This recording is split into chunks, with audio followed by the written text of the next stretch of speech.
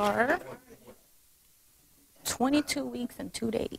With the excitement of expecting a baby, it's coming really fast. Also comes nerves. Obviously, I'm young. I don't have a lot of money to go to a really expensive parenting class, and this really helps. But Brianna Steckling still has plenty of questions. Blood pressure first? That's why Brianna feels lucky to be a part of the UW's Health Centering Pregnancy Group. It's amazing to see women learn about their health care and really take an active role in bettering their health. The goal of the group is to educate mothers. And today's topics are going to be breastfeeding and stress and thinking about the family that you want to have. And also just to feel support. I have a lot of worries, but coming here kind of helps get those worries out of my head. We do know that some people are at risk for adverse pregnancy outcomes. What about that very first group? Does anybody remember? But by addressing those risks, mothers like Brianna are leaving the class and also beautiful, good measurement,